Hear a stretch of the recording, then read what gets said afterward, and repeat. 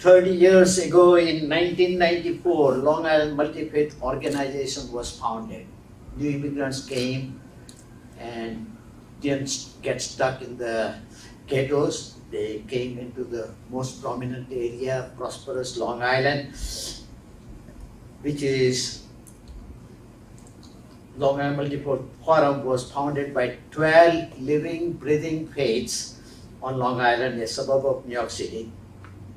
Many events took place, from 9/11 prayer services at the Diocese of Rockville Center, equivalent to St. Patrick Cathedral over here in New York City, to peace prayer at the inauguration of elected officials or dedication of 9/11 memorials.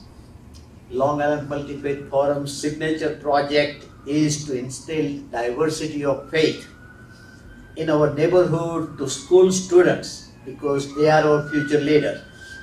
More than 300 full day long multi-faith presentations were made, and to acquaint even teachers, we have created the video, VHS, DVD, so that teachers become expert to pass it on, the knowledge, to the students.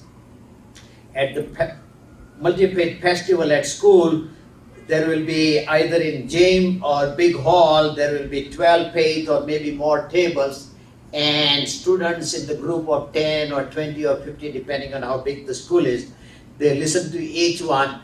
And all I tell students is that at the end of the day, if you remember the name of 12 faith, you are great. Because most adults will have difficulty. You saw the symbols of each faith on the video, but most of them cannot associate with that faith.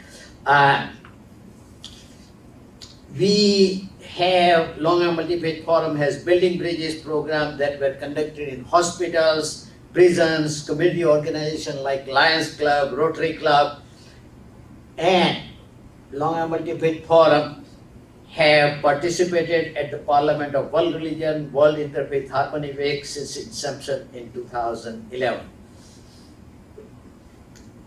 Through the mission of peace leaders like Gandhi, Mandela, King, Mother Teresa, we do the function, and it happened that last Tuesday, and I don't have copy for everyone, but there are a few copies I have for the program and this newspaper, you can take it.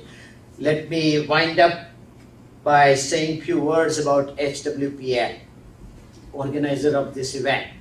My wife and I met young men in Vienna in 2014, where both North and South Korea were present, and the event was organized by Religion for Peace International. The headquarters is on the 12th floor of this building. My wife and I have attended many events at Seoul from 2014 onwards for at least half a dozen times. Because to us peace is important, and whoever is promoting and practicing peace, we become partner with them.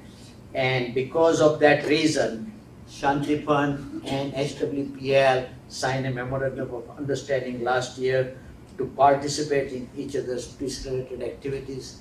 Thank you very much for listening. I have a lot of stuff to pass it on. If those